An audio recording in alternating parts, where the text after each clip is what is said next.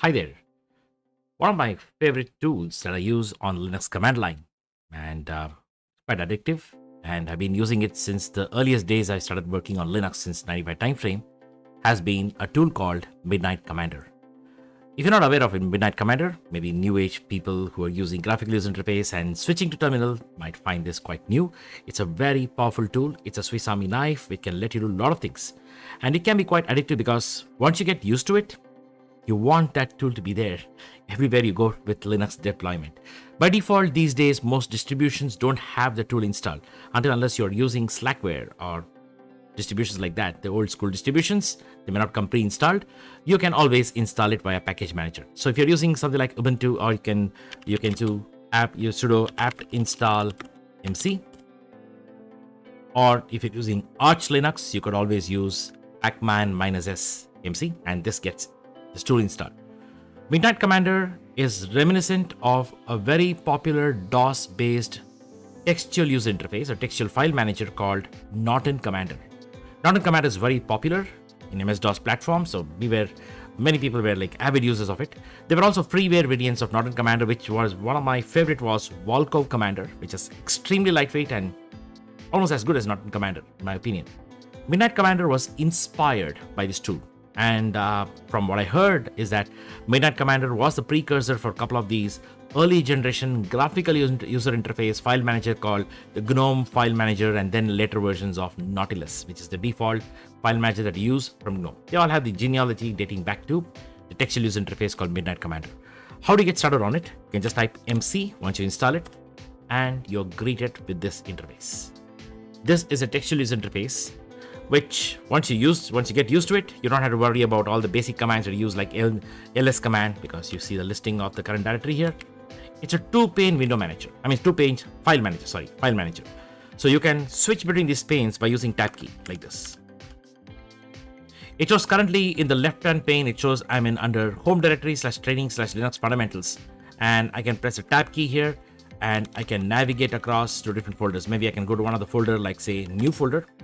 It went into this particular folder. It's like typing the cd command, cd/new folder, cd new folder, right? You don't have to type a lot. Using simple up and down arrow keys, you can navigate around. You can go up, you can go to different folders. You can come up, you can navigate all these files and see what files exist. By default, it shows you the file or the directory name and their size and their modification time. You can change what is being displayed in this panes. A lot of things are customizable in the Midnight Commander. One of the things common features is that copying files, creating directories. Let's say I want to create a new directory here in my home directory right now, and my home directory that shows up as tilde symbol in here. So here I can create a new folder. To do that, I can just press the F7 key. You can see that the status line shows F1 for help, F2 for menu, function key 3 for view, edit, copy. You can see mkdir shows up as 7. When you see 7, you're supposed to press the function key 7, the F7 key, right? So you press the F7 key, you get a nice dialog box. By default, I might select something based on what is selected underneath. I can change that and say test folder MC or something. There's a new folder that got created.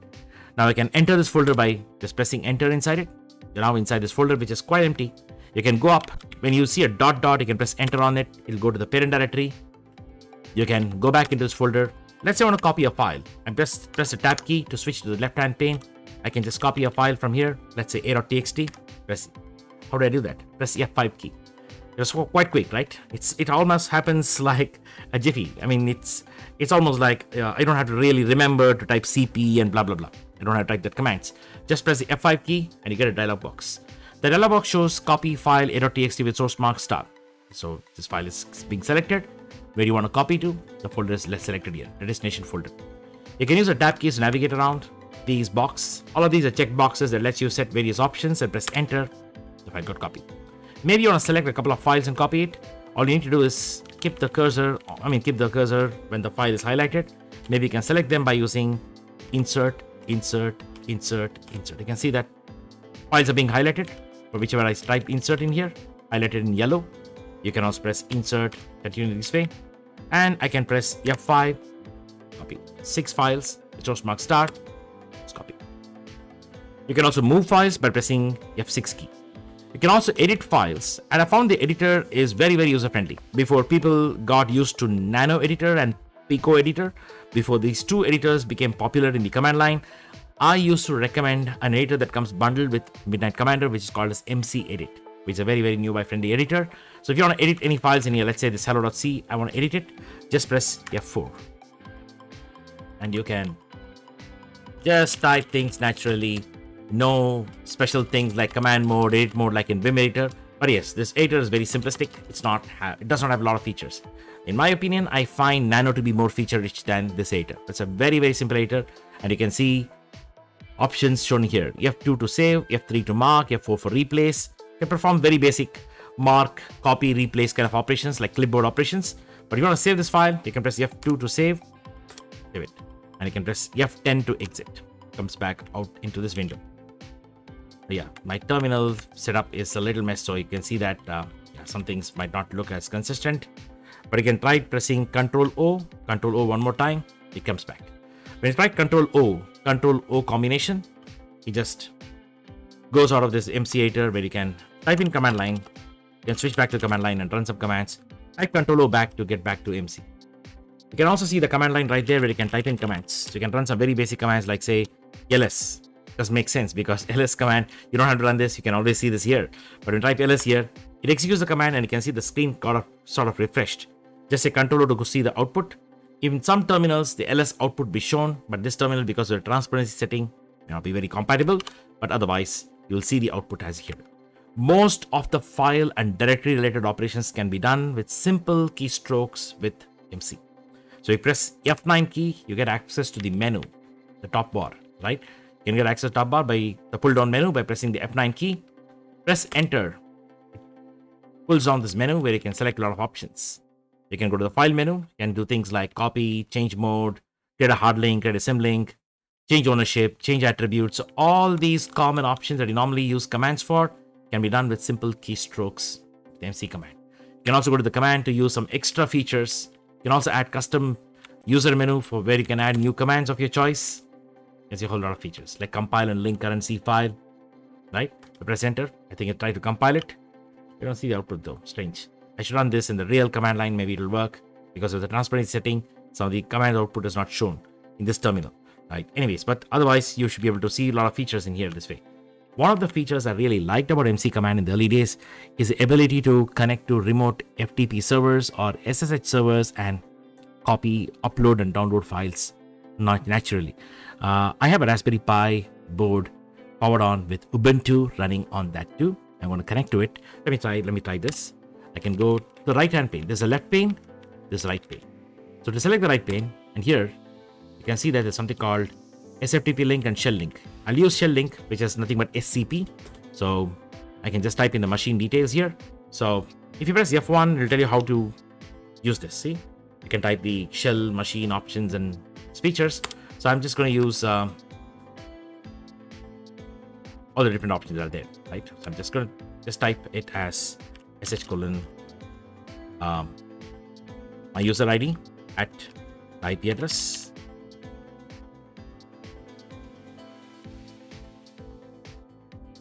Oh, it's expecting for the password, so I'll type in the password right here. You can see it actually connected via SSH to the remote machine. So on the remote machine, I have some file and I want to copy that file into my local machine. I can do that. I logged in as a user called Chandra, so I can only go to the home directory there. You can see I went to the home directory on the remote machine, and there are a lot of files in here. Let's say I want to copy one of those files, let's say intro, into this particular folder. Press F5. From the right hand pane, it's copying back to the left hand pane. Yes, you got the file here. If you want to upload a file, like I have this Linux file types.txt, which I used in one of my earlier videos. Sorry, this. So I can just copy that file in here by pressing F5 and press enter. The file got uploaded onto the remote machine. So you can actually, if you have remote accounts, maybe on a cloud like Linode or any of these kind of accounts, and you have SSH access to it, you can use this to upload, download files using simple textual user interface. You can navigate files on the remote machine, and you can also copy files. You can also view those files and edit them. Maybe I want to edit 20 files in here. Let's say I can go to this b.txt, press F4, I can still change any files. When I save it, it is saved remotely. The files are saved remotely. It will take some time and you can exit. Yeah. Sometimes because of the kind of terminal I'm using, may not be compatible. So when that happens, just say Control-O back. Things get fine, right?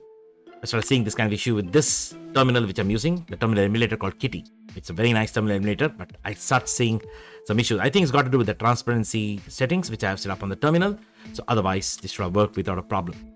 There are lots of options available. You can customize the options. And one of the things is that I don't like this. This is very Spartan DOS-like theme. If you worked on MS-DOS and use Norton Commander, this is the kind of color layout that you'd find on that tool. But if you want to change that, you can change the appearance to different forms. I think I was using one of these forms. I'm not sure. Is it nice dark? Yeah. I like this better. So I can select this. You can change the themes the way you want. It's a very powerful tool, and you can edit a file. You can also view a file. If you don't want to edit it, you can just press F3 to view a file. And it's quite smart. In fact, when you say F3 on a file, which is a binary file, let's say this hello is a binary program, press F3, it'll give you this format. But you have an option to select in this hexdump format by using F4. Yeah, hexdump format also. It's quite a powerful tool if you know how to use it. But yes, one thing I have faced with MC command is that you can delete a directory tree in just 2 keystrokes. Your wand. F8 is to delete. You can delete an entire directory tree or even a single file. At least on the command line, to delete a directory tree, you have to type rm space minus rf space and you have to type the file name and all that. But here, just a single F8, enter, gone. The directory tree is gone. It'll ask you a question. Yeah, it asks for confirmation because they enable that option and the default is selected as no, but you can select yes by using the arrow keys here. Press. So you should be a little careful. Yeah, it's a powerful tool. So with power comes responsibility. All of us know that, right? And this tool is quite useful for newbies. But if you're a person who like to use shell for automation, I would recommend not using this tool in the initial days. So you get comfortable with the command prompt. But once you become a power user, you want to be on speed, this tool is very useful to work on a terminal, right? So this is what Midnight Commander is all about. So I hope you found this video useful. If you do find this video useful, please do comment and let me know what you think about this videos I'm sharing, and I will make more videos in the same lines accordingly. Thank you very much. Hope to meet you in future video sessions. Thank you.